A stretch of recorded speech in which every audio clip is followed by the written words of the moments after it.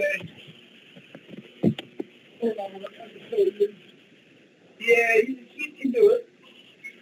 He's been finished for a long time now. He's a journeyman now. So, yeah, we got to see how all the court stuff for me now. He really, yeah, that's good. You ain't got to worry about it. All you got to do is stand back and collect the money. That's it, man. Your time comes.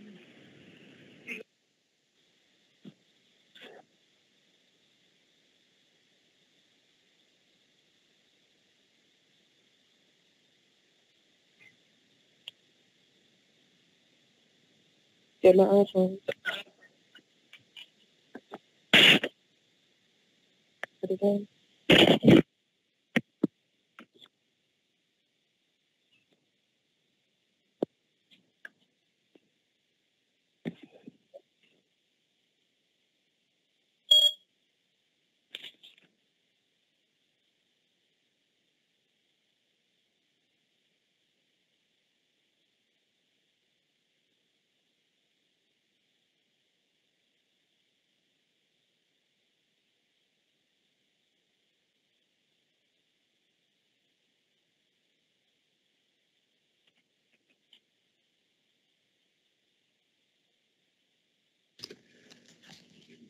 Good evening, everyone. And Director, if you wanted to give it one more minute, and then we could start. But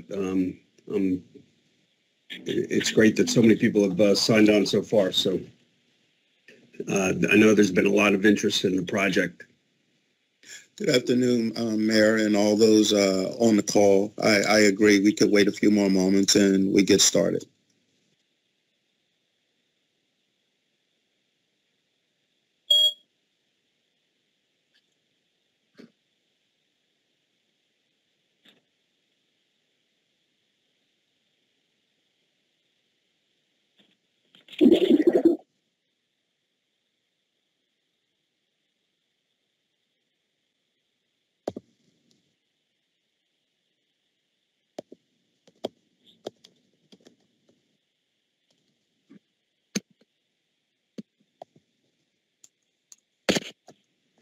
Good evening.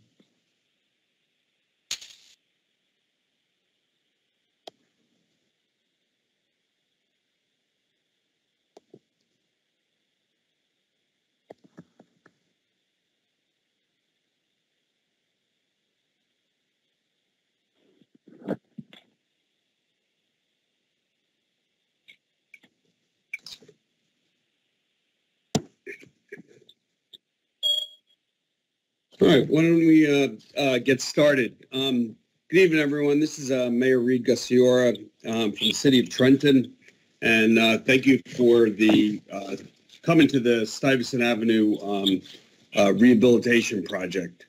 Back in October of 2021, a number of directors led by our Housing and Economic Development Director, C. Andre Daniels, led a group down a tour of Stuyvesant Avenue between Parkside and Prospect Street. We walked down and we talked to many of the neighbors and business owners, but we took inventory of 68 properties that were needing of rehabilitation, that were vacant, had been abandoned for many years.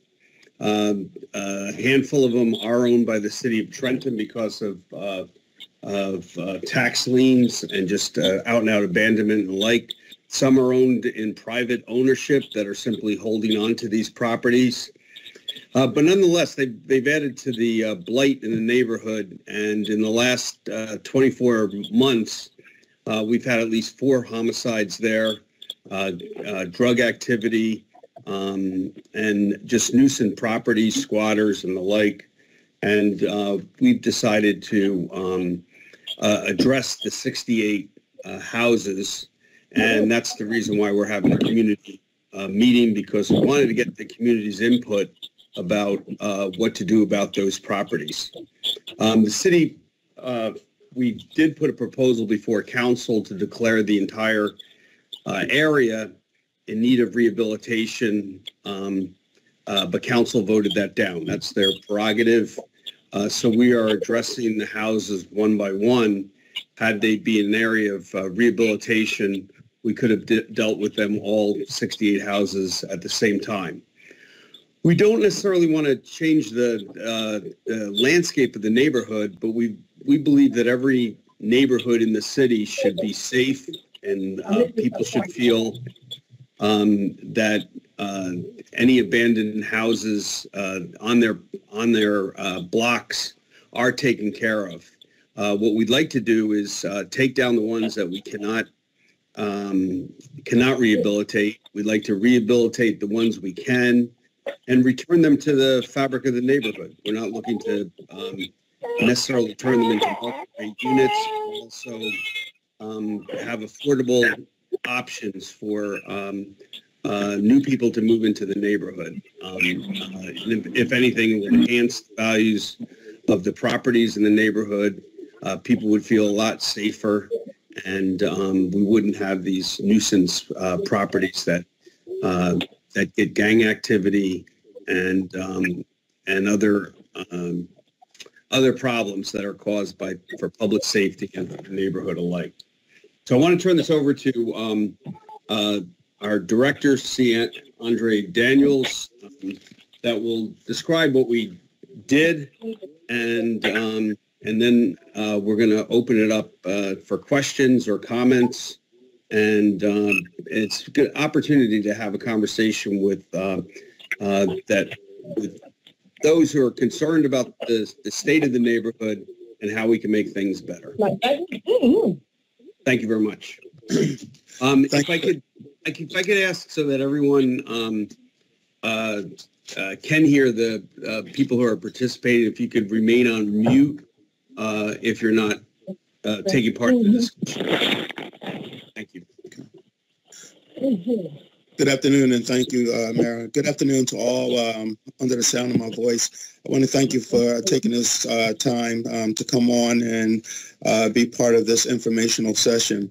The mayor's correct. On October 12th of 2021, responding to a myriad of complaints by several residents, myself and the mayor's cabinet got together to discuss Stuyvesant Avenue and, quite frankly, other areas within the city that we needed to look at, that we needed to target and see what we could do to make the area better. It would be on October the 12th. I asked the mayor to join me. There also joining me was Dr. Adele Lopez, the Director of Health and Human Services.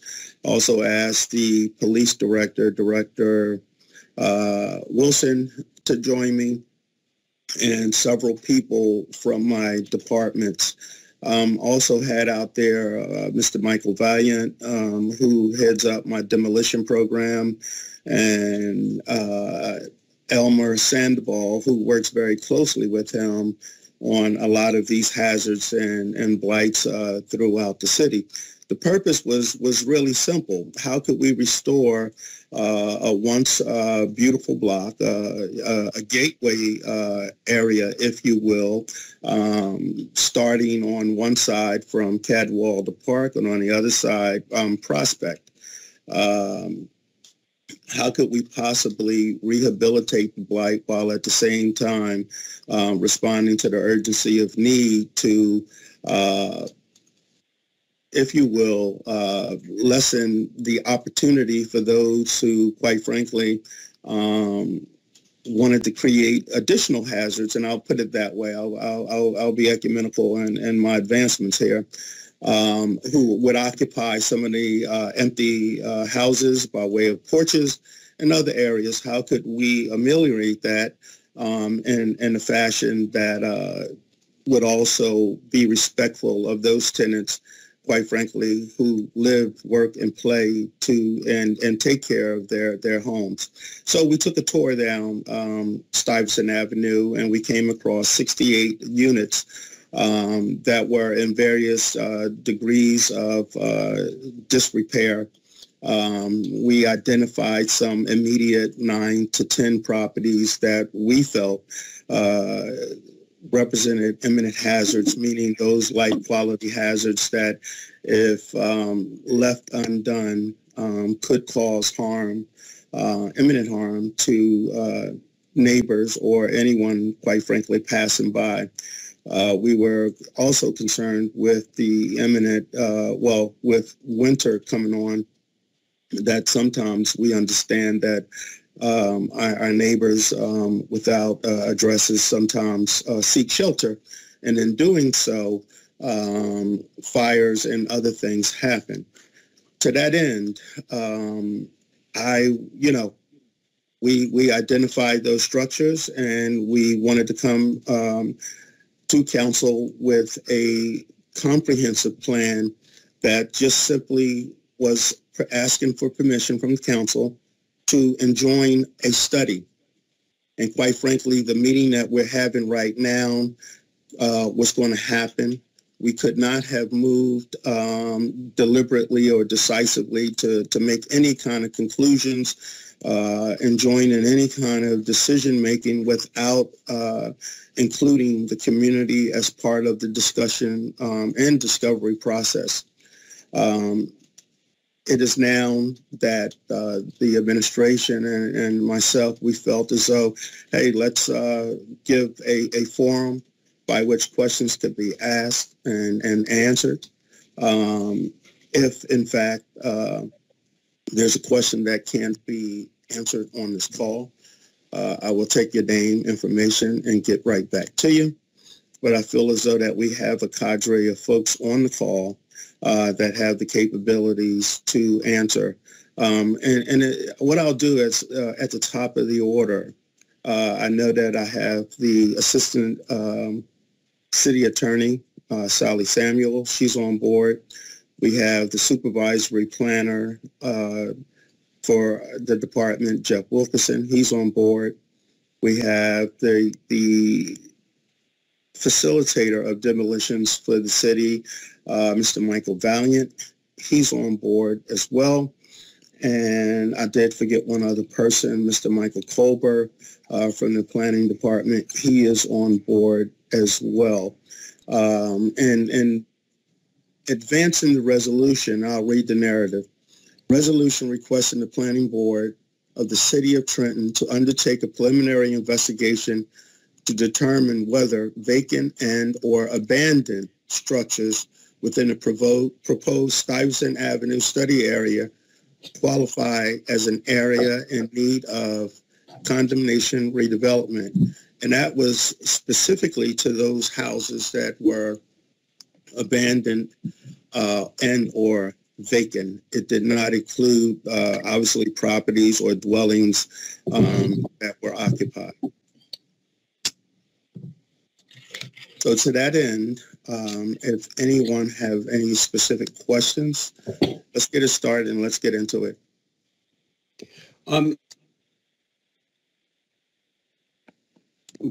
I could add to it, Director, and thank you for your comments. It's unfortunate that Teams doesn't allow us to bring up Google, but I would encourage everyone to go onto Google Maps, and you can see some of the properties yourself, especially on Street View. But for instance, challenges, many are row homes, some are individual commercial properties. And if you go to 478 Stuyvesant Avenue, that's owned by the city of Trenton. And while we can't exactly take that down because we have to worry about the sidewalls with the house next door, which is 476, and while that's vacant, it's owned by private ownership. We've decided that if there are any city liens, such as taxes or water bills and the like, we would exercise our right to foreclose on those properties so that we could address the properties. What we intend to do is we would either auction them off or rehabilitate them ourselves, or if they can't be saved, the structures can't be saved, they're too far gone, we would demolish them and then leave the area or let the area bring in developers to see who would want to put houses that are in those places. So there's 68 opportunities to get 68 properties back on the tax rolls, which will be helpful for the city, but also be helpful for the neighborhood. I know there's been a lot of interest in some of the properties, but we do need to have an overall plan, which we do, to address these properties. And if council does not pass the redevelopment ordinance, we would then just address them one by one, and that's what we're prepared to do right now. Thank you.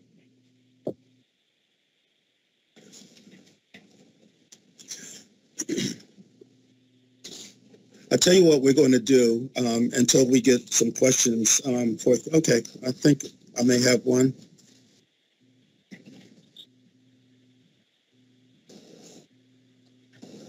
Hey, Reed, it's Janie Weeklam.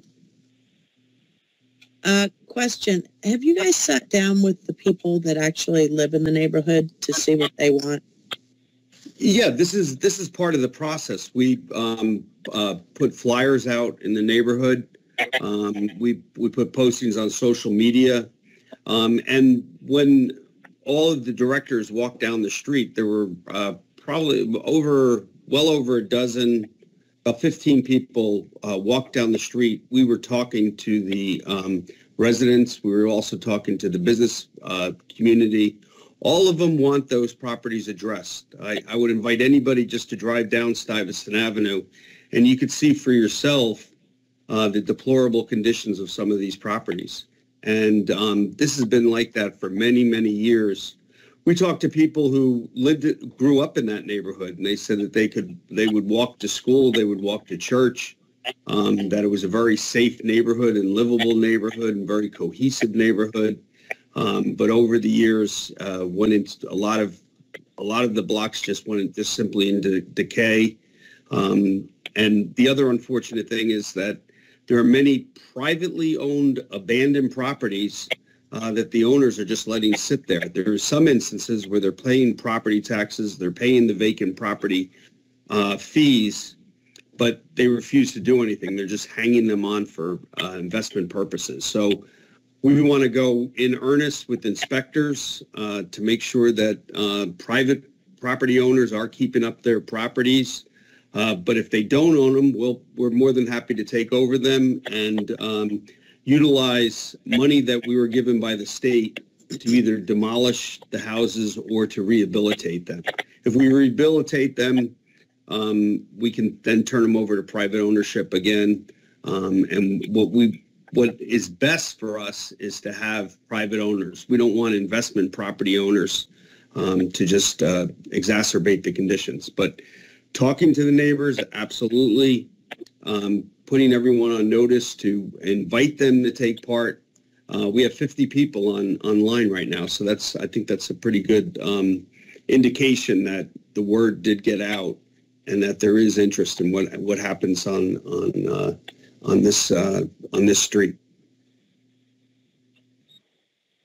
Okay, just because, they may want to park in there, not necessarily houses rebuilt, but something for their kids. Yeah, there is park space there towards the end of the block, more towards Prospect. If we can get the area rehabilitated, the city could actually invest in that park space that's there. There's a large vacant lot that is a green space that is woefully underutilized. Okay, thank you. I think next we have Mr.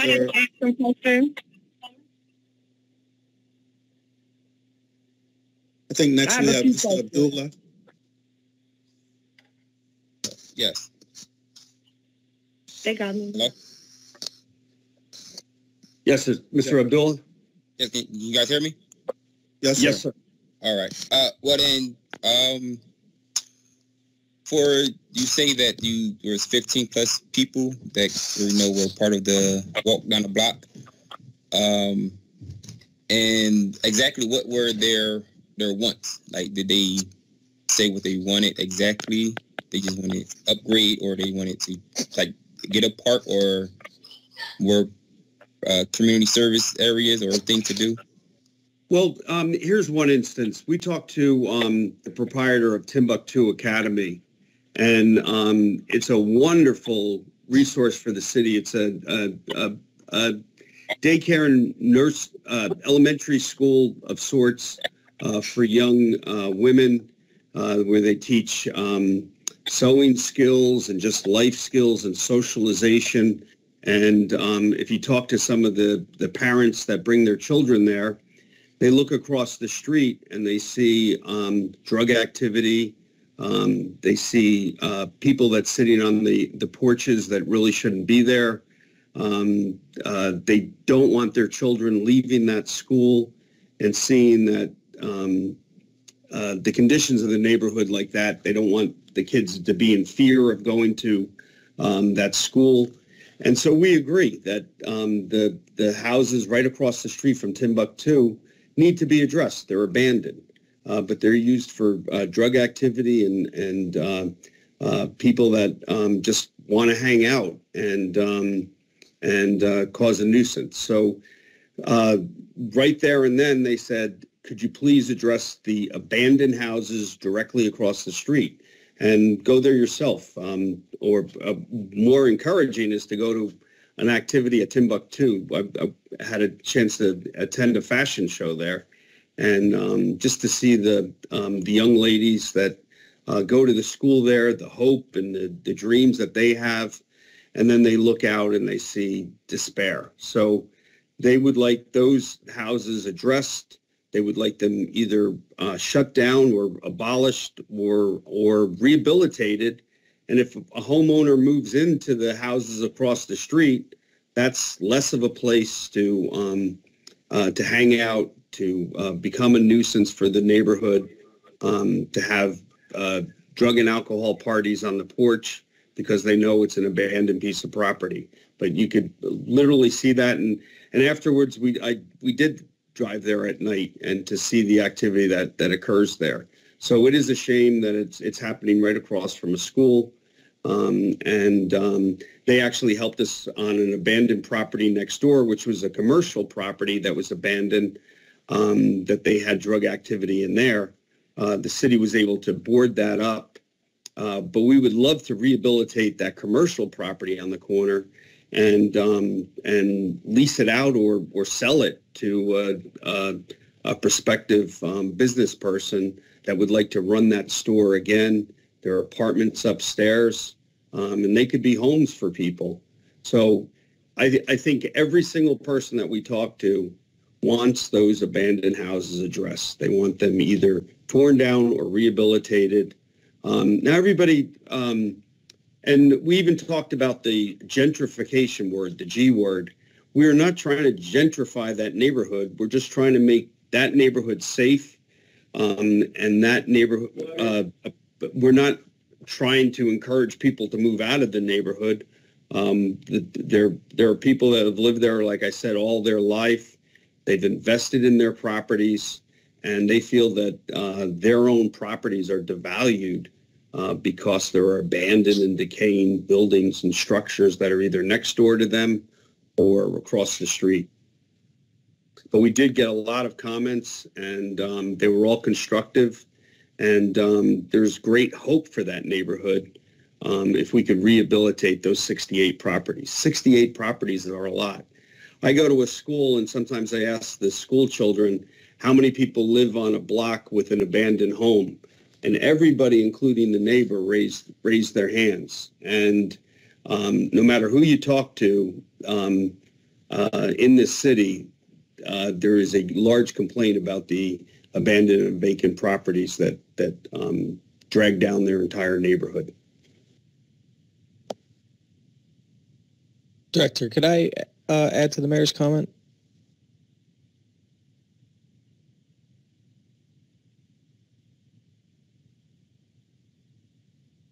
Sorry about that, Mike. I was muted. Sure, go ahead. Go right ahead. Yeah. So, Mr. Abdullah, the mayor definitely touched on it, absolutely how we're doing this holistically. But I just wanted to give you like a quick illustration also what we're doing actively now. So let's take, for example, the 800 block of Stuyvesant, where we own, it looks like about another 12 properties between 800 and it would be like 900. So with those properties, we are going through each of them, like with the cost estimator and myself. I have some construction experience. The senior cost estimator has decades of it.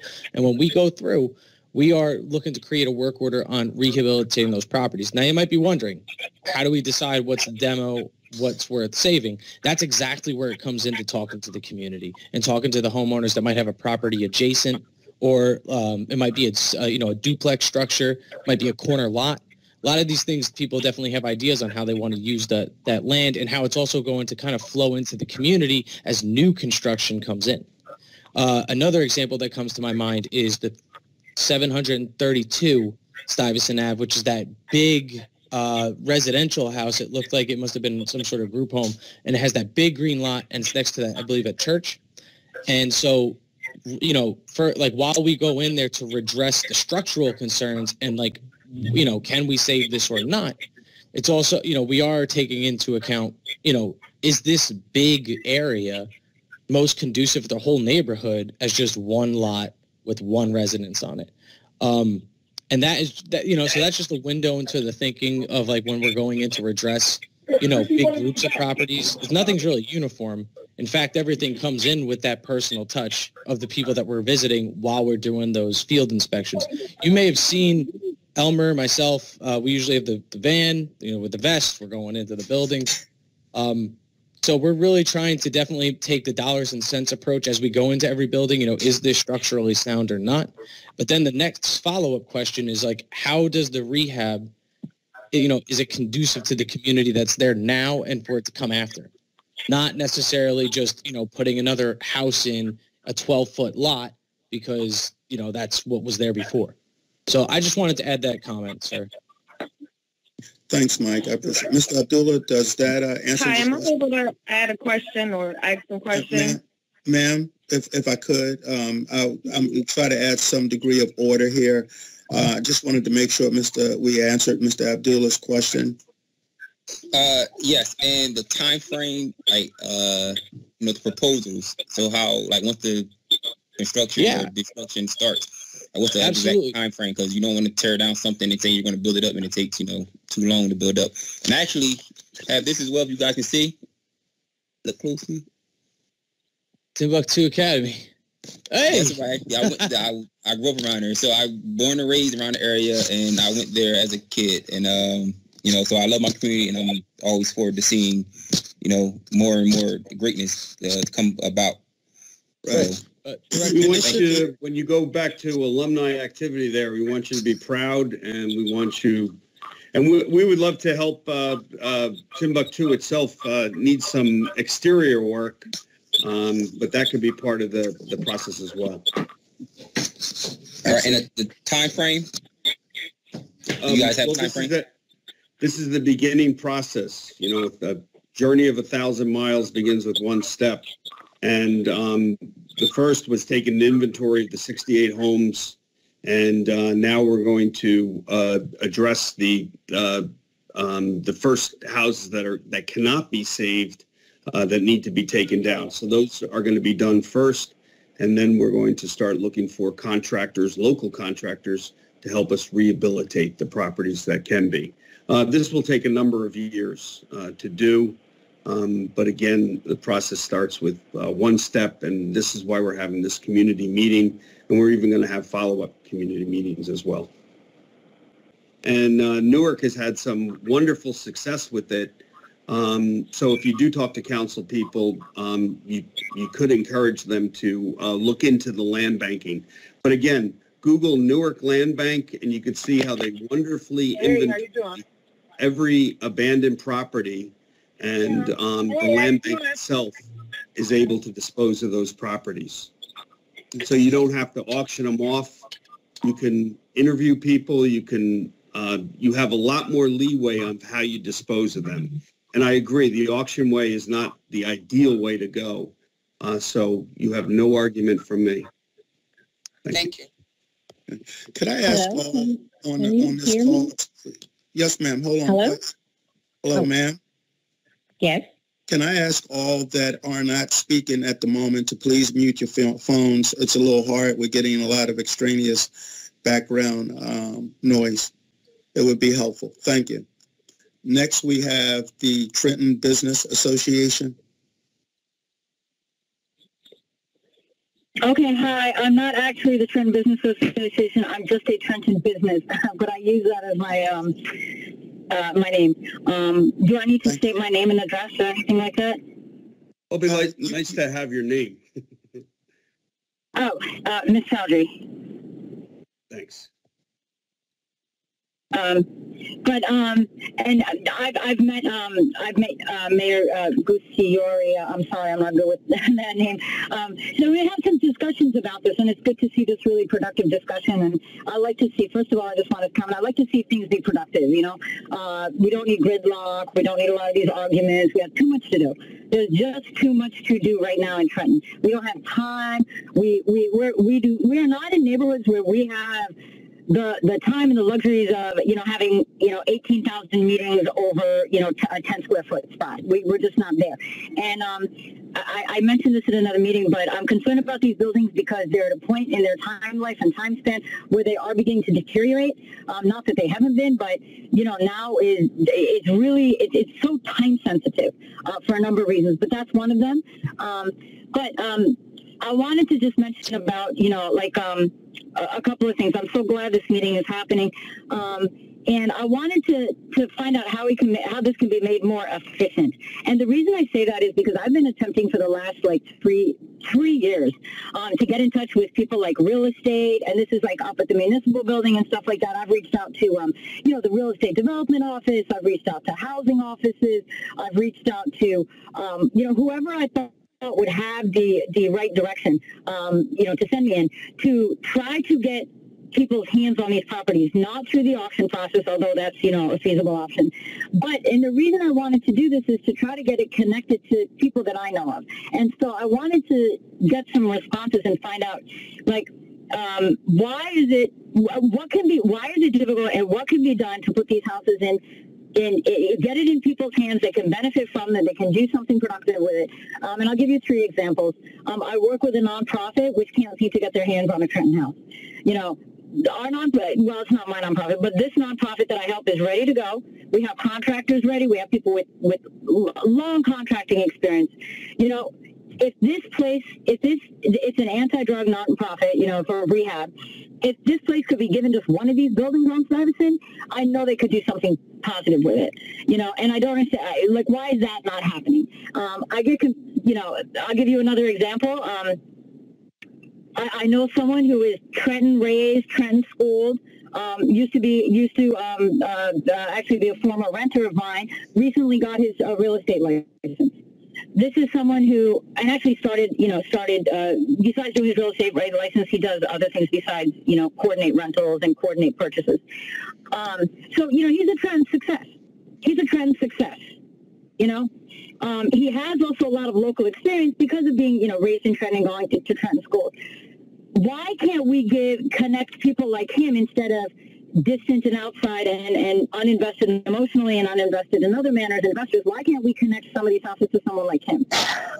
So I want to know how this process can be made more efficient. I hear the same language every time when I go to these meetings. We have to do something about these houses and the blight and the this and the that.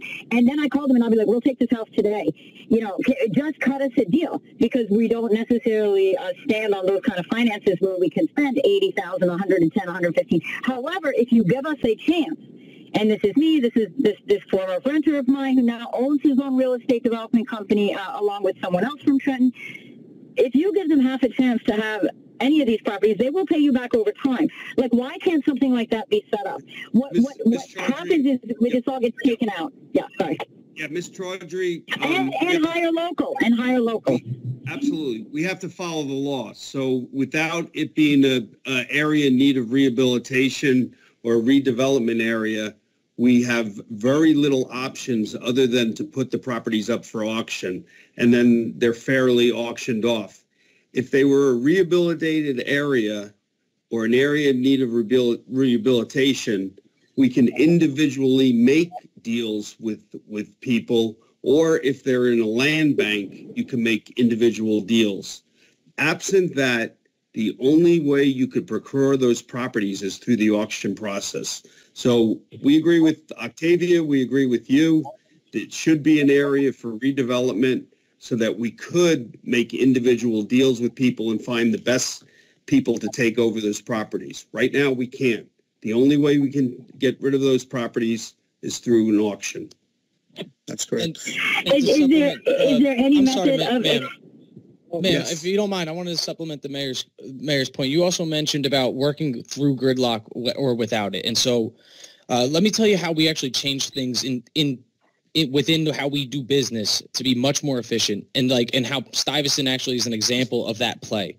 So, for example, like the first thing that we did was get the gridlock out of our workflow. So what we did was we got a real inventory system for actually monitoring these properties. And that's not just checking them on Google Maps. That's physically going out, going inside, taking pictures, examining the roof, examining how much, humidity and stuff like that has been in these buildings, getting real constructive analysis of what we're working with. Next was then, if there might be a lot of people here that work in real estate and contracting, and that if we're going to be doing big structural work, you got to have a good connection with PSE&G and Trenton Water to make sure that you can get those utilities disconnected to then get real work started. And that's what we did next. We got over 200 properties throughout the city, and we have a real system and actually forwarding them to PSE&G and Trenton Water timely so that they have the time to get these done sort of on our schedule. And that way we can move into quarterly goals, not necessarily just, the next one. And then the last thing that I wanted to kind of highlight in terms of removing the gridlock and how we do our business was that we have a game plan, which is like the mayor is exactly talking about. Getting that area as a strategic redevelopment area means that it's not necessarily we can only just do deals, but we can actually work with the undersized lots more effectively, work with homeowners more effectively. It's not necessarily just about deals, but it's about effectively getting those properties and those rateables to the appropriate owner. And then Stuyvesant, if that's if the game plan is how we do redevelopment in the city and Stuyvesant's the play, it's dealing with the imminent hazards that we can now. That's where we have actionable work to do. We got those prices and bids back. We expect to get that out for council vote next month. That is a real deliverable we have. The next one with writing up those work order specs for the rehabs for the exact contractors that you're talking about, we feel that how we're going to release this work and schedule it out is going to be highly competitive for local contractors because, the one thing that between demo work versus rehab work is the machinery that you need. And it's just, the scope and scale. But if we're doing rehab work, which we do have two sources of funding for, we can actually have, ensure that these projects are competitive and for qualified contractors in the city of Trenton to bid. So that's all I wanted to add on that. Sorry about that, everybody. Thank you, Mike. No issues. Can I follow up? Thank you for responding to both questions. Just one second. I had one more issue. Can I finish mine and then just real quick, can I finish mine? If you could, Chaudhry, if we can just get everyone else and then we can come back to you, but we'd like to get as many people's comments as possible. Okay, next we have Mr. Albert Matlock. Thank you for those questions, ma'am, and we'll get back to you. How do I get on the list to ask a question? All you have to do is raise your hand. There's a if you look on the top of your phone.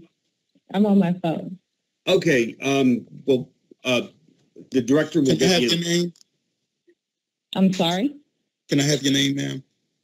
My name is Lisa Toro. Lisa Toro. Okay. Thank you. I'll call on you shortly. Thank you. I guess my question is to follow up to Mike's comments relating to the sourcing, the two sources of funding. Can you just share what those funding sources are, and then also Mr. Matlock? Yeah. Oh, I actually got it. He was looking for funding source.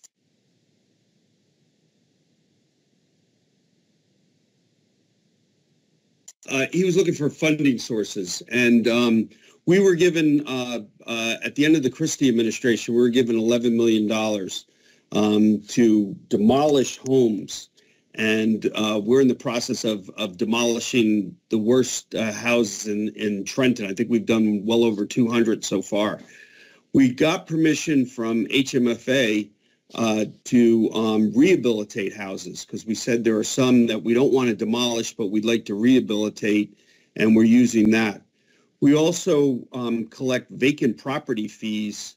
If you're a homeowner that owns a home and then it's vacant, you have to pay a vacant property fee, and we've amassed, I think, well over $1 million, possibly $2 million there, that we're using also for this. So the city does have funds. The state is willing to help with us more on more. We're also working with some community groups, especially for rehabilitation, and that we're starting a program to rehabilitate homes and then turn them over to persons that are looking for affordable housing, and that is able to generate grant money. So there are funding mechanisms that we do have. We want to make it the most easiest to release these properties back to the public so that we can get the right fit for new home ownership in the city. Yeah, I guess that was going to be my other follow-up question, is just how are you guys, like, what's the vision for, what's your vision for this area and what you're expecting to see it? Are you looking for more like home ownership? Are you looking for, opportunities where there could be, more modern housing in the area, more duplexes, or, areas where people can kind of see investment? But then in addition to that, it just can't just be the housing. What brings people to the housing? It's going to be the jobs. It's going to be the amenities. What are the things that you guys have in mind for that? And I think maybe that's partnering with, the business community in Trenton. But I think, can you just shed some light on how, like, the direction that you have when it comes to providing employment, which then will lead to obviously improving housing? Yes, this is a real opportunity to use local contractors, but ideally we want to bring them back to home ownership. We just don't want necessarily rentals. And then as far as to do duplexes, we would need a number of houses together to take them down. If there's a row of 4 houses that need to be taken down, you create a lot that you could make better use of to have a multiple dwelling there on that lot. The commercial properties, we're hoping there are a lot of business people that are coming into the city to Director Daniels. They're looking for a business opportunity. Some of the properties on Stuyvesant Avenue are commercial properties. If you look on a lot of the corner properties, they were once commercial buildings. We'd like to rehabilitate them in some instances, and then turn them back to a business community. So that is our vision. Have you guys identified any business, like, industries or, kind of like that would be conducive to that community and to that area? I guess obviously you want to have small businesses as well, but maybe like a grocery, fresh food, grocery chains. Those are kind of some additional pieces that are kind of, I guess, needed within that community. So have you guys discussed conversations, or have, maybe talked to consultants or anything to kind of have an idea of who has interest in this area and if they would be willing to, invest in that area? Yeah, there are actually funding mechanism in federal and state dollars to deal with the void in food options. So we would love to have a small grocer come in and take over one of the corner buildings. They could also make a nice office for properties. Ms. Chaudhry talked about a nonprofit moving in to some of the commercial buildings. So all of the above, we're open. But the first thing is you as a business person would rather not take over an abandoned home or abandoned building that you have to rehabilitate yourself. So if we could meet in the middle and help rehabilitate the property, you're more likely to take that building off our hands. It will go back into the tax rolls, but you could better use your capital to do the minimal repairs necessary with the city's help to bring back that commercial building to life. Last question. How much time do you have for that amount of money, the sourcing that you guys mentioned, the two sources? Is it, in the next 5 years? Is it the next 2 years? How quickly do you have to disperse and utilize that? We're working in earnest, but realistically, it probably would take as long as 5 years. We would love to wave a magic wand and get a lot of balls in the air at once, but we have to be selective, and we want to really target local contractors so that they can create local jobs. So that's going to take longer. There are plenty of businesses out there that want to come into the city and swoop up the properties and redevelop them, but they tend to bring outside contractors and outside employees to rehabilitate the properties. Thank you. Thank you, sir. Next up, we have Mr. Darren Freedom Green, Jeanette Smart, and I think Ms. Lisa Turo. In that order. And I also see Kenneth Miles up as well, Director. Kenneth, okay. Can you hear me? Yes, I can, sir. Okay. Good evening and respect and salute to the mayor, Director Daniels. This is an excellent forum. I would suggest first that we continue to keep doing these. Part of Trenton's historical failure isn't on the mayor, isn't on the directors, but a lot of times the public itself is not aware of the laws, the policies that govern the work that we want to do. These forums give us an opportunity to ask questions we really don't know, and we'll also have an opportunity to get it directly from the source. I think sometimes we hypothesize how we want things to play out, and the governing laws and the governance won't allow us to do such. So I salute you. Continue to keep doing these. I think the updates are important. I would like to say to Mr. Valiant, I'd like to hear more about the demolition piece in each part of the ward. You guys are doing great work, but I'd love to hear you come on and say, hey, we're in the West Ward and we've done and demolished 8 properties here. Again, constant conversation. I said this to you when we talked before. We're always talking about nothing happens here. A lot of good stuff is happening here. And I think when we come on and give the data, give what's going on, update from the official source, it's not that you heard about it. You're doing this work. And again, if you say we're in the West Ward, we've done 8 houses here, it allows people to stop talking all the negative stuff and speak directly to the good that's occurring here. So that would be something I would encourage to do. But again, I think the other piece for me, and I'll get off the screen, is we need to address the concentrated poverty. We're not talking about that, and I think you did talk a little bit about it, is, again, educating and empowering residents who live here to understand the city has a plethora of programs that allow for home ownership.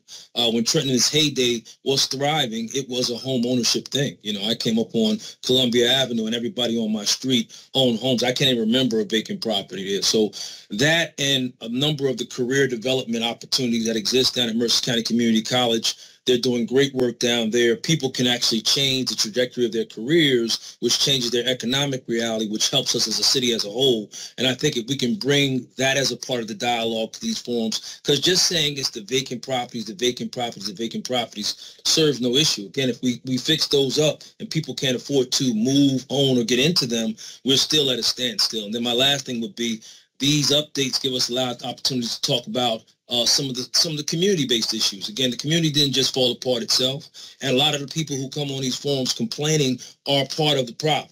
That people aren't just committing crime in the community. We as a community have to be responsible as well, and we can't sit here and complain about something but not be a part of the solution for moving it forward. And I just think these are a good thing. I'm saluting the leadership for doing that, but I just said the more information you can bring each time we have them, it does a great service to the city, and it clears up a lot of the misconceptions, because we think we can just bring local contractors. Now, there's a process that governs that, and certainly why wouldn't we want local contractors working here? Because if a lot of the young men and women who are on and standing around can have employment opportunities, that cuts down on our public safety issues. And the last piece I'll say, because nobody wants to say it, it would be nice to have our council members involved with this. I understand there's a war, or whatever they want to frame it, between the administration and the council, but we can't have good governance without the mayor, the council, and the people working as one.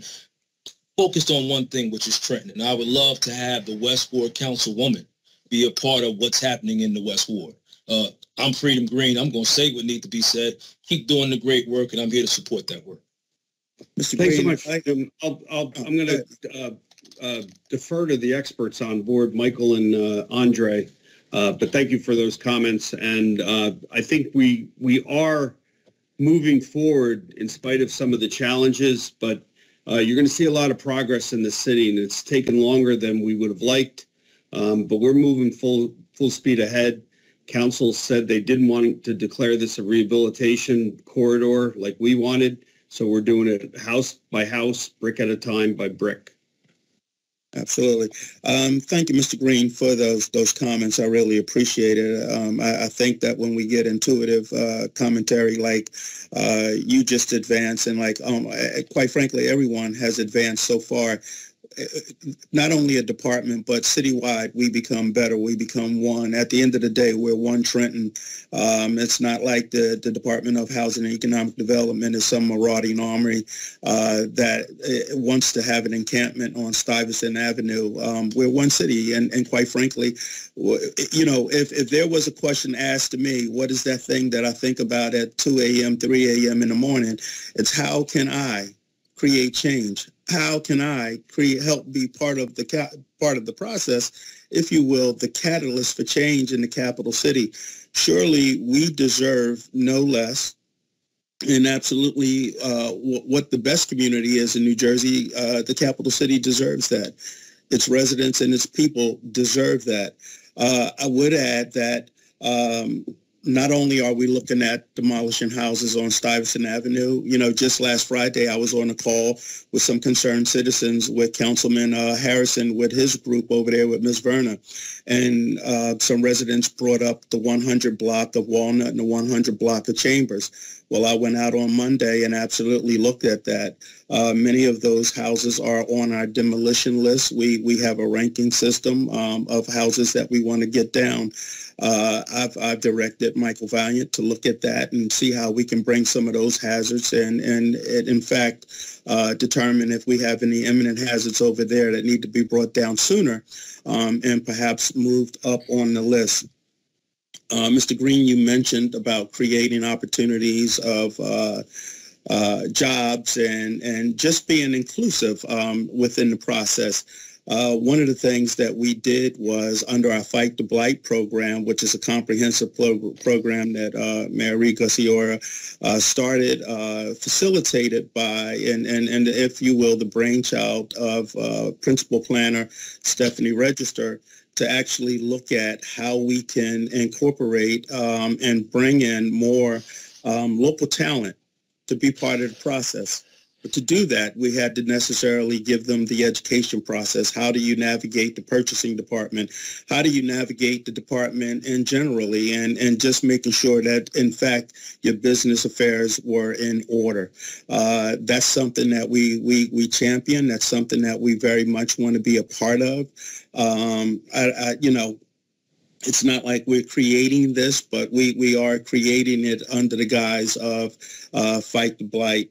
So, you know, Ms. Register would be on the phone with us tonight if it weren't for the fact that in her capacity as principal planner, she's on the planning board meeting presenting her case, the argument for the Bellevue-Rutherford area over in the West Ward. That's very important. Ms. Octavia Sumter and the Neighborhood Improvement Association and that very vital work that is being done to restore. That's another area. You know, Trenton is, it has been said, some 7.5 square miles. We have many areas within the city that we know that we want to target. Bellevue-Rutherford is one of those. Stuyvesant is another area that we want to target, and Roebling Block 2. Just to name a few of those areas that if we could finally get a hold and turn those situations around. It's my belief, personally, it's my vision that the capital city will be well on its way to becoming that city that we all intend and expect. And quite frankly, the work that was done in cooperation with all sectors and stakeholders within the city, our master plan, our Trenton 250 master plan, which said that in 2042, our sesquicentennial, that we would begin to take shape and look like a 21st century city, being able to compete with some of the best of them.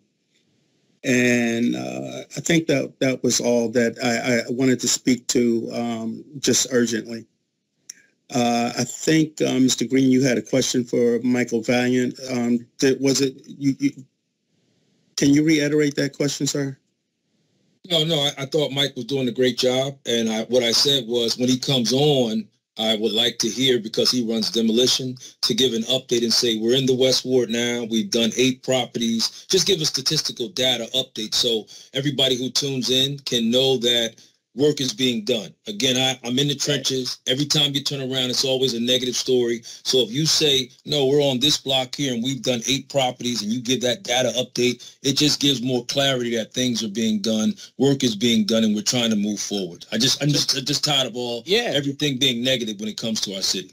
I got you, Mr. Green, and I sincerely appreciate you saying that. That really means the world to me, because all I want to do is do a good job. And this is some hard numbers I can give you now. And the director and I think we'll think about what's the best format to put out regularly along with these meetings that you suggested doing again, because that'd be great. I can tell you right now that I have 2 bids that are done waiting for a resolution vote. That is including the Stuyvesant Sanford Street demolitions. It's about 19 of them. It was going to be 28, but I cut it back down. I cut 9 properties off because there was another, basically if I acquire 2 more, I can get it done way more cost effectively. So that being said, there's 19 right there. That's, I don't know if you want to write these down, but if you're going to quiz me, it's 21-66. The next one that we have coming up, that's going to be up for a resolution vote along with that is going to be bid 22-07. That's for about 20 imminent hazards throughout the city of Trenton. So it's not particular to award, but what's been reported. And then we have 3 more bids that we got in last week while I was on vacation. I'm reviewing now. We're going to be looking to, I'm going to look to complete those awards and hopefully have them up for the next council meeting that would be hopefully in April. But so the total number that comes out to is about 75-ish. But when I have a real spreadsheet for it to send you, I will. But yeah, some hard numbers is 5 bids, about 75 houses throughout the city of Trenton, definitely in those concentrations of blight, but also making sure that we're getting out to where people have reported their problems to us. So, how will the current residents be impacted by the work once the work begins and revitalizing Stuyvesant or the other 2 streets that are mentioned? Well, I think as any construction project will go, there'll be minimum, I think, inconvenience to the neighborhoods, only because the properties are spread out. So if we work on one home, whether it's demolition or rehabilitation, that will be the schedule one at a time. We also will need council's input per property, because it's not a rehabilitation area. But we're going to try to do it with little disruption as possible. There have been demolitions projects in neighborhoods throughout the city, and they come down with relatively speed in a matter of days. Okay. And with the revitalization, or if you want to use another word for it, how does that, is there something in place to support people in the communities in those areas that have an income of roughly $35,000 a year? How is it going to help them, or those that might want to come into the neighborhood making that kind of money? Well, we'd like to return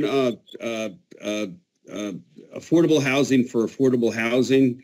What will be impacted is that we believe that there'll be better safety in the neighborhood by the fact that they're not abandoned homes, that they won't have drug activity. or gang activity. Like I said at the beginning, in the last 24 months, we've had 4 homicides in the neighborhood. And we believe that those numbers will be a lot safer for the folks. And again, I brought up the example of Timbuktu Academy. They would like those properties across the street that are abandoned addressed so that it's no longer a nuisance property. But we feel that if we rehabilitate a home, we could find folks that need affordable housing to move in there. So it will be a replacement of a house with the similar family to the neighborhood. We're not looking to gentrify. We're a long way off as a city for any kind of gentrification. But we think that it will enhance the quality of life in the neighborhood for everyone if we can get these houses down. Children shouldn't have to walk to school and see a blighted, boarded up property and feel that's the neighborhood I live in. I would much rather see a child on their way walking to school to see a property that has a family in it, to have other kids that are there that they could play with, and not have to walk past somebody who's either hanging out on a porch because they know it's abandoned and having drug activity there. Hey, quick question. I can understand that because I grew up there on Stuyvesant. My parents bought their house there in 1967, and we still own the property as a family since 1967. The house that we own is 112 years old, and family still occupies it from time to time. So it would be lovely to see the revitalization or the coming back to life of Stuyvesant and the neighborhood around it, because I have memories of that street in the 60s. I think I talked to some of your neighbors because they all were proud of that neighborhood. They talked about the glory days when the neighborhood was safe, that they could walk at night, they could walk there during the day. They love to just take a stroll on a Sunday and talk to neighbors, and we'd like to return that sense of community back to Stuyvesant Avenue. It's a beautiful tree-lined street that we believe that if taking the 68, there's 68 properties. That is a heck of a lot of properties that are abandoned and vacant.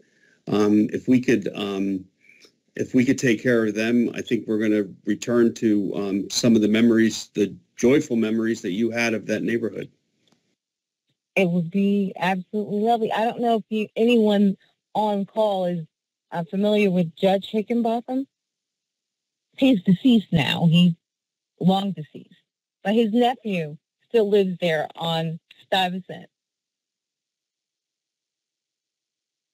He was one of the greatest jurists in the Trenton area. Yes, he was. And again, his nephew lives there. His family also is a family that was there in the 60s along with mine. So there's a lot of good memories, and there's a lot of people still in there from way back that would love to see it come back to life. So we'll all be out there pulling to help get that going. Thanks so much, man. I really appreciate your comments. You're welcome. Thank you. Next, Mr. Kenneth Miles. So what we'll do is, I believe it's next, Mr. Kenneth Miles. We have someone that says K Guest, W. Ricks, Crystal Feliciano, and Lily Knev. Please excuse me if I'm butchering someone's name, but first name I believe is Lily, in that order. Zevovich. All right. Thank you. Mr. Daniels, Mayor, I want to commend you and your staff for having this forum. I think it's excellent. But I do have a suggestion. If you can give a little more lead time so more people from the community can attend the meeting, I think that would be helpful. And not everyone is on social media or from Facebook or Twitter or anything like that. So maybe old-fashioned flyers might help. I have a question. So the properties that are rehabilitated, what systems are put in place to prevent an investor from buying properties in bulk and just hold them.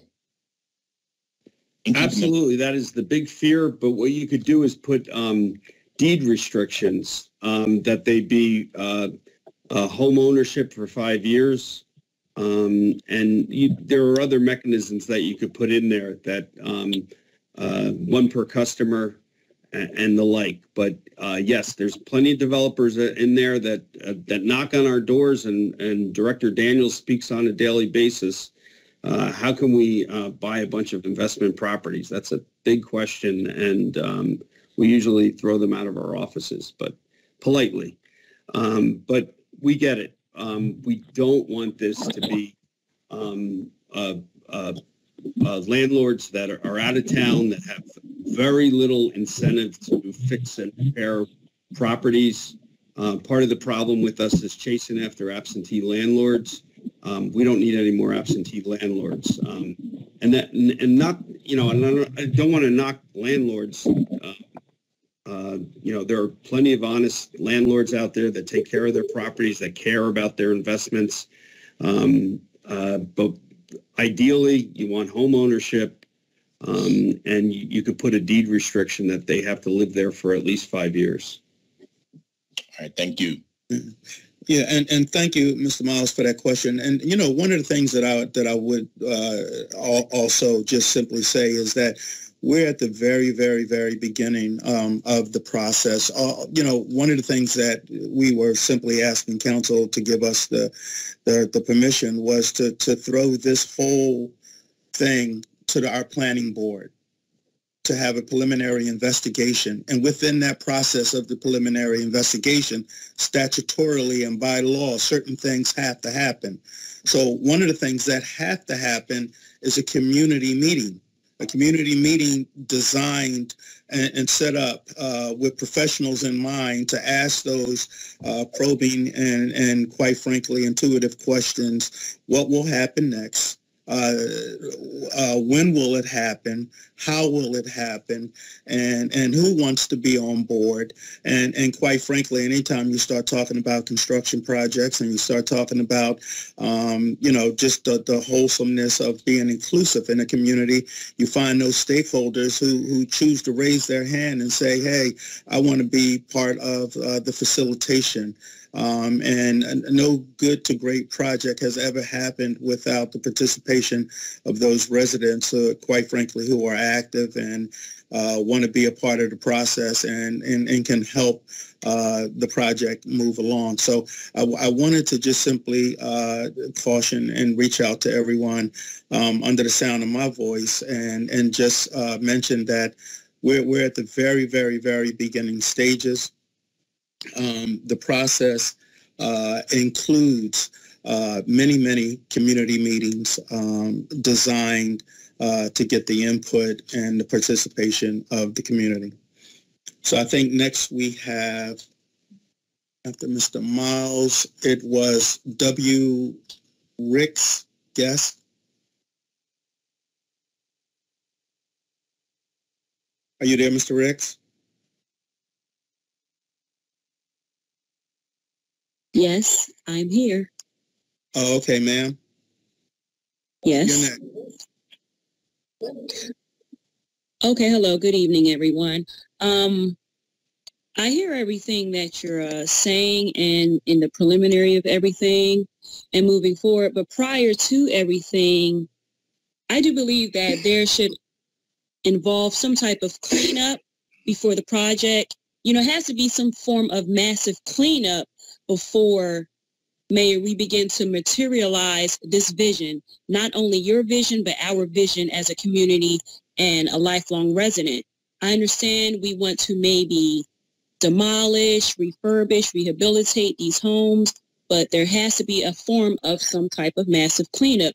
In addition to the massive cleanup, I know it was mentioned that there's a neighborhood improvement association, but also I know it was mentioned that a council person from maybe that ward should be included.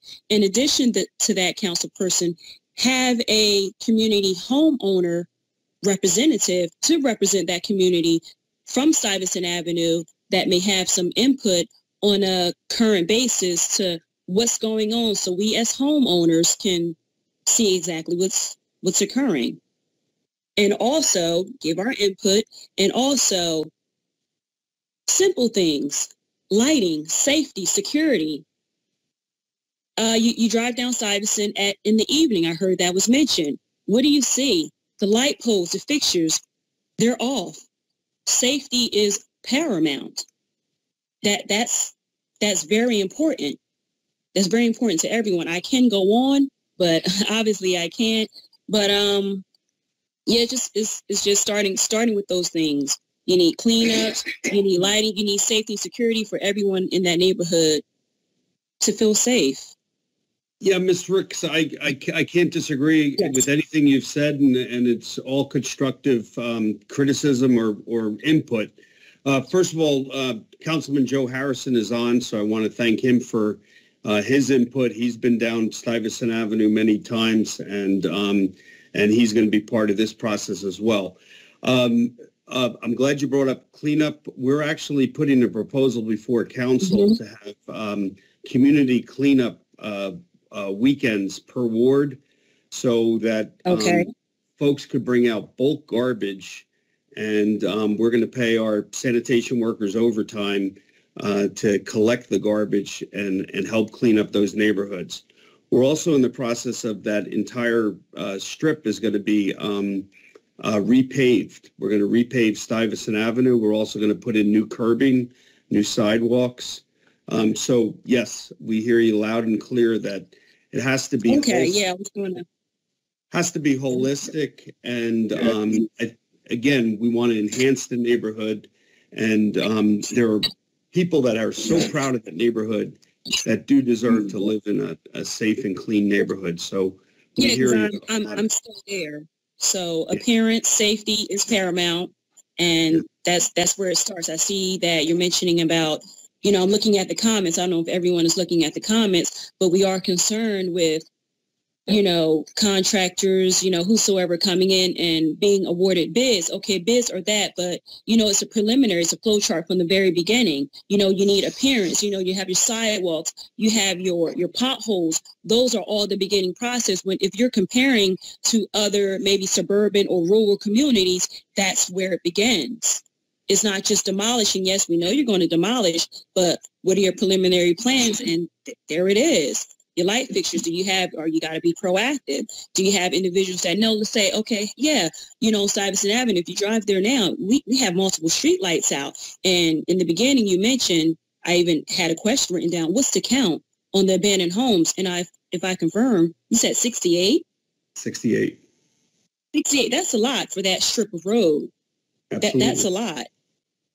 So, absolutely. I think that's why we're addressing there. We've taken where the worst concentration of abandoned homes, and we want to address them, and we want to do a holistic solution, and we do want to address the roads, the sidewalks, the curbs, even the trees we're going to be addressing as well. To Mrs. Rick's point, she's making a really, really valid point. But there has to be a practice that was done prior. You guys had to redevelop another area in Trenton. Where is the I guess, best practices that you guys learned through that process? She's mentioning some good ideas, but are you guys implementing what has worked in the past and are applying to this particular area?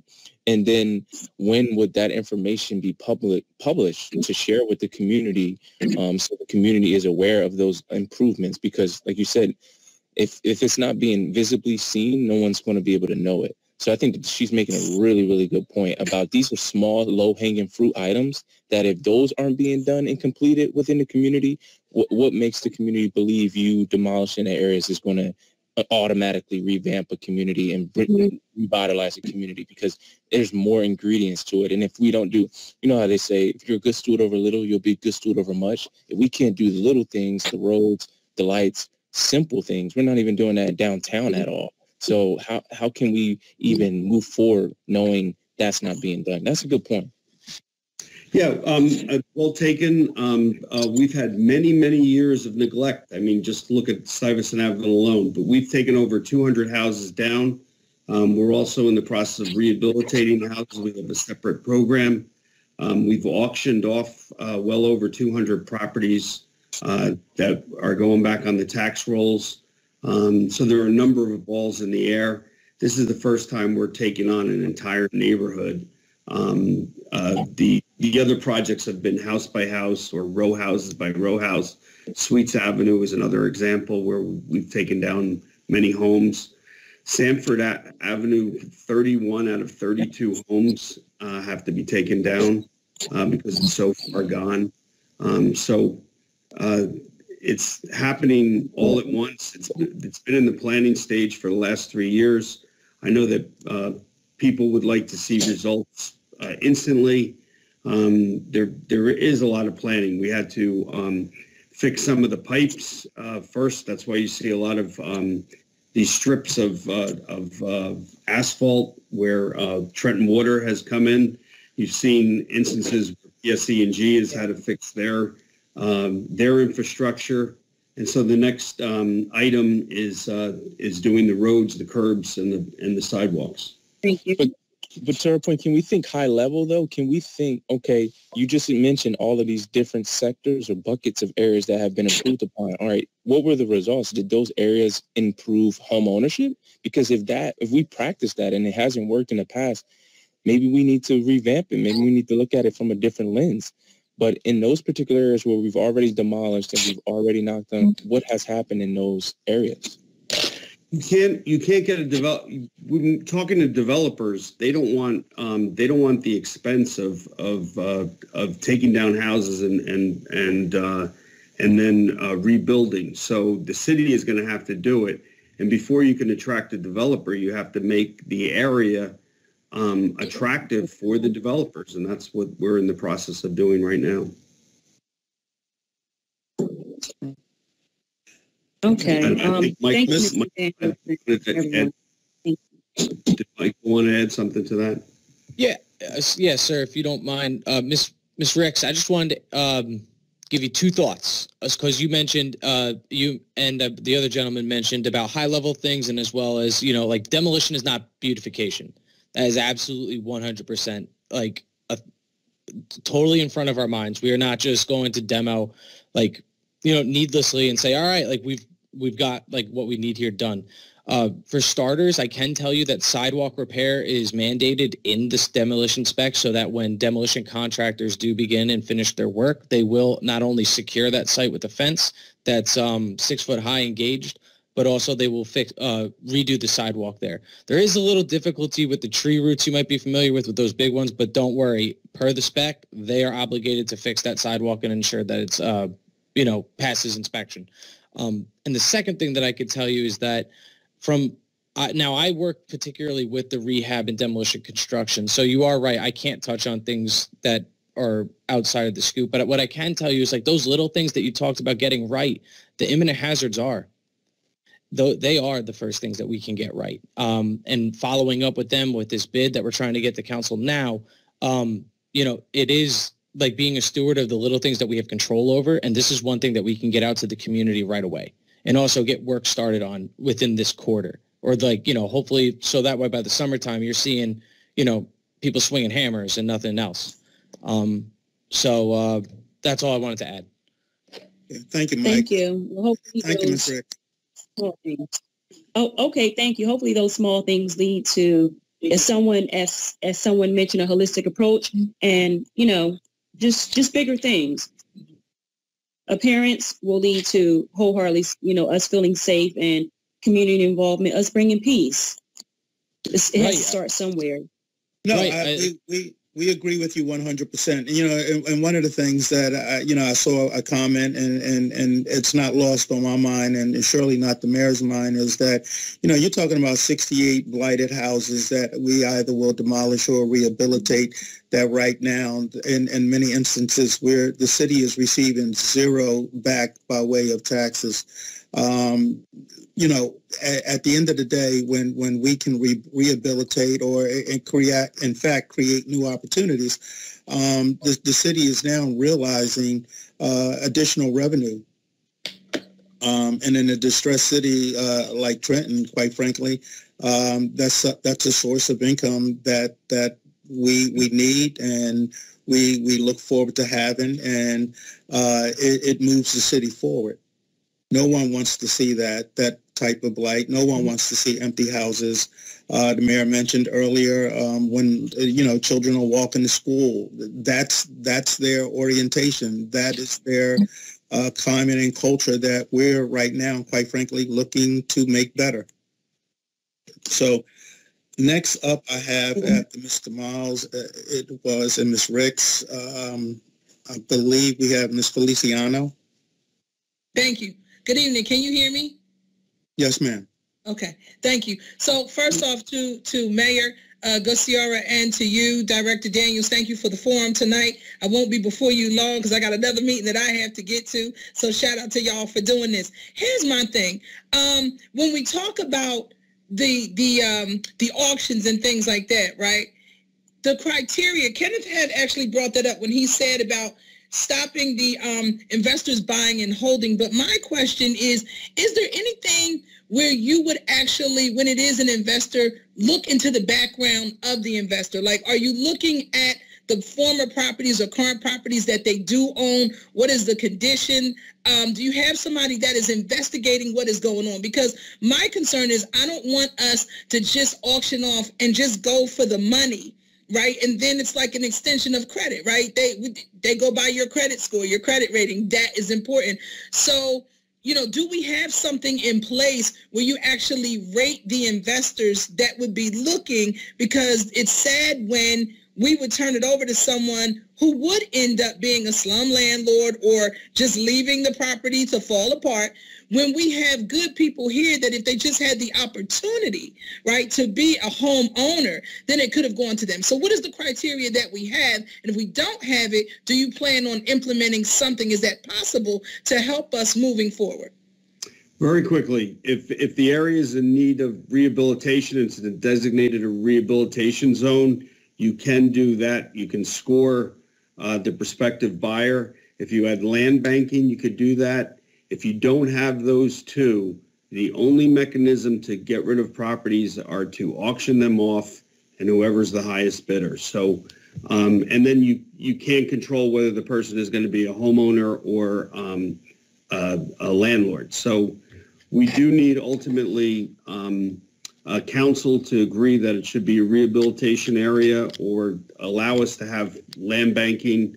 Absent that, they go to auction to the highest bidder. Okay. All right. Thank you. Thank you. I think next we have Ms. Lily Kaninovich.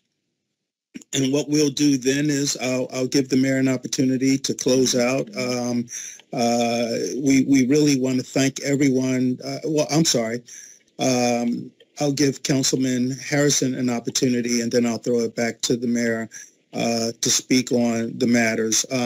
We had designated 1 hour, 60 minutes of time tonight. Don't want to belabor and hold anyone up. I'm sure many people have other meetings to jump on too.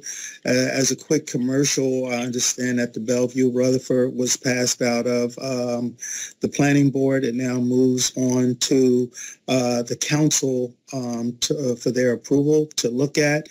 This is hope and opportunity. This is the fabric, and this is part of the work that the Housing and Economic Department this is what we do, quite frankly. Kudos and special thanks to Ms. Stephanie Register, her hard work in bringing that to the planning board, and like you mentioned, also her supervisor, Jeff Wilson, over in that area. So if Ms. Lily Kaninovich, if you have a question? Yeah, I'll be very quick. Can you hear me? Yes, ma'am. Okay, thank you so much to yourself, Director, and the Mayor and the other city leaders that are here. Really important conversation, great comments. I want to thank you. I do want to make one comment, one quick question, which is rehabbing. I'm all in favor of rehabbing where it makes financial sense, because that's revitalizing to the community too. When people see a property being rehabbed, it gives hope, I think, to the neighbors and the community. But I drove down to Stuyvesant yesterday, the day before, and near Prospect, I saw that a couple of houses that were being demolished. Is that part of this program? That's my only question. And thank you again. That will be a Michael question. It would. The houses towards Prospect Street that are under demolition right now, are they projects or private projects? Okay. Thanks. Ma'am, I'm sorry, ma'am. I believe those are private projects, or maybe they might be imminent hazard demolitions that Department of Inspections is running. I could definitely follow up with that and have an answer for you tomorrow if you can send me your email address. Sure. But yeah, that's the best answer I can give for you. Okay, no problem. I was just curious. I don't live on Stuyvesant. I live near, but not actually on Stuyvesant. Okay. No, well, we thank you for that question, and we'll get you an answer. Okay, thank you. Before I close out, I'd just like to thank everybody once, twice, three times on behalf of my department. I'm reminded every day that I walk into a department of men and women who are professionals who rise and fall simply to change the fabric of the capital city, who simply come in and are visionaries, who wear their hearts on their sleeve and want a better Trenton, and the time, talent, and the treasury of their expertise work hard every day to bring before me, to bring before the mayor, to bring before this council projects that move the city, that move towards its betterment, to move it to a place that will make it attractive, that people will want to live, work, play, and grow here. Many of the people here in Trenton talk about the legacy or the past, and what we simply want to do, if we can't return it to that, what Trenton made, the world takes, then we want to bring it to front and center, to something new, something visionary, something beautiful. So I'd like to thank everybody for finding it not robbery to be on this call. Please look forward to more opportunities like this as the weeks and the months descend upon us. And by all means, if I can be of any aid and or assistance, you can reach me at 609-989-3520, or you can email me at cdaniels, DANIELS, at TrentonNewJersey.org. And with that, I would like to turn over to Councilman Joseph A. Harrison. And the next sound you will hear after that will be from our Mayor Reed Garcia. Good evening, everybody. Thank you, Mr. Daniels, for coming on the conference call. Thank you to Mayor. Thank you, Michael. Thank you, Stephanie Register, for Fight the Blight. Thank you for Octavia for the Bellevue Avenue. It's wonderful when we work together in this city. It's so great to see people calling on here and wanting to be a part of fixing the city and moving forward. So I want to just come on here and just say thank you. I wish more of my colleagues would come on here. But at the end of the day, it's great to see the community stepping up and telling the mayor and everybody else involved what they want to see in the community. So it's a blessing. So thank you. I'm grateful to be on here tonight. Thank you, Councilman. Thank you, Director. And I think this was indeed a productive meeting that we'd like to have more of as the progress of the project goes on. We'd also like to post what we're doing that will be on our talktrenton.org website so that more comments can come from the community. We will be reaching out more to the homeowners along Stuyvesant Avenue to make sure that they're well aware of the progress that we're going. But the first thing you'll see is the 9 houses that are in the worst conditions coming down. And we're also simultaneously working on the roads, the curbs, and the sidewalks. But thank you, everyone, for coming out. I didn't expect this much of a turnout, but we did try to get the word out as much as we could. And please look out for further meetings down the line. But thanks so much, and take care and be safe. Have a good evening, everyone. Thank you. Thank you. Good evening, everybody. Thanks. And thanks, Joe, for joining us. And thank you, Director. You did a great job. And Michael, you did a great job. And everyone else.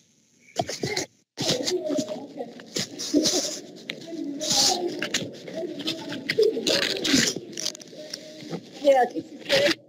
Good to hear. I'm following them.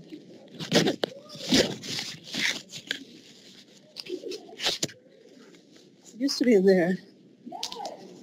You got it? I got it. Oh, thanks. Thank you very much.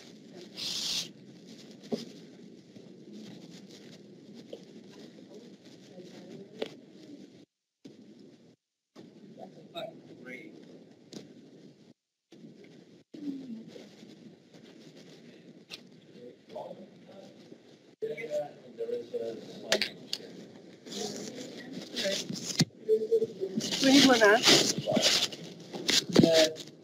think it's spread out enough that it's good.